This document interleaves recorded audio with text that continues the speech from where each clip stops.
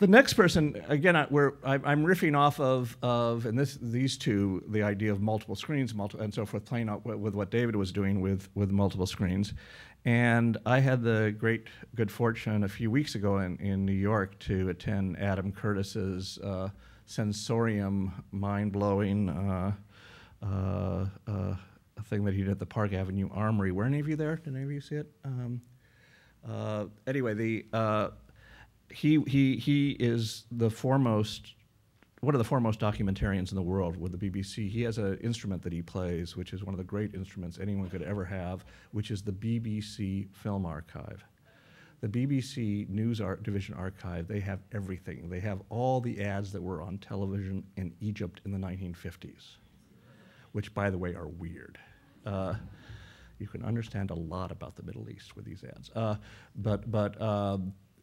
He has access to everything, and he's a documentarian the way that Keith Jarrett is a piano player. I mean, he basically does improvisations.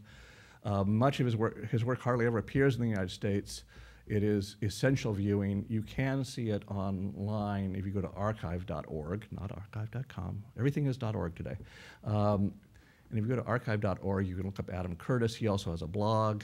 And his documentaries, if you have not seen The Power of Nightmares, you don't understand the 20th century.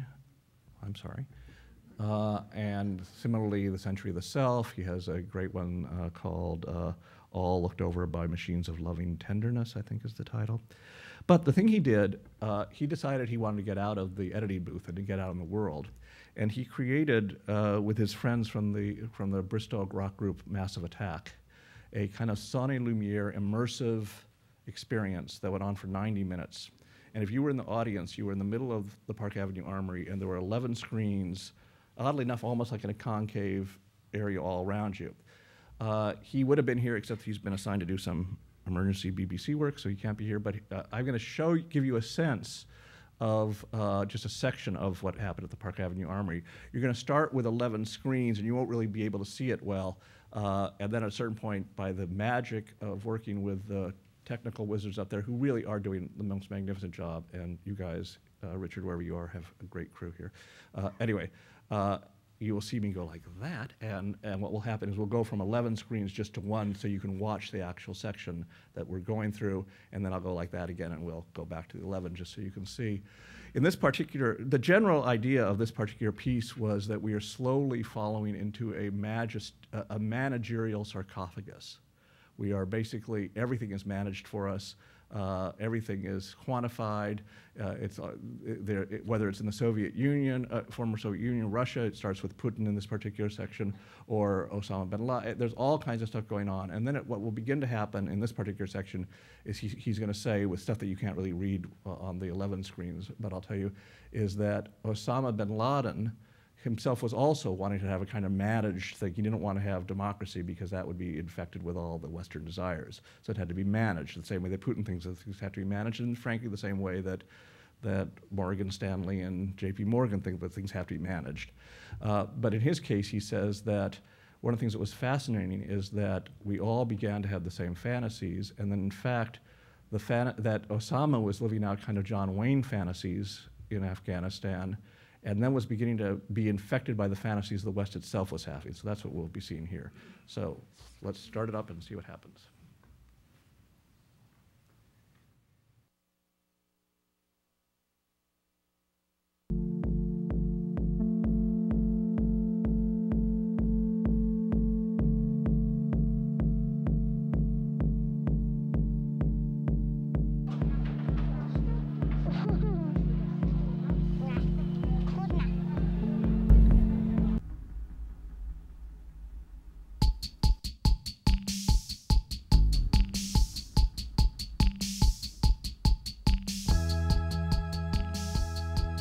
Massive Attack was behind the first three screens. They were on stage behind the screen.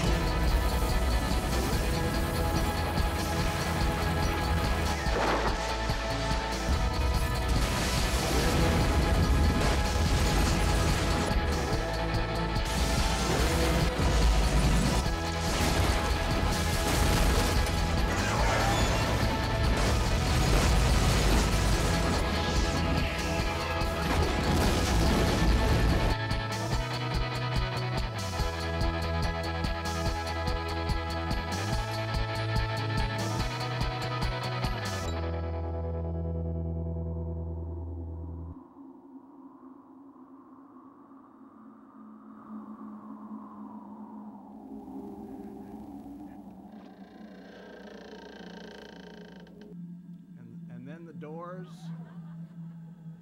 to the panic room closed.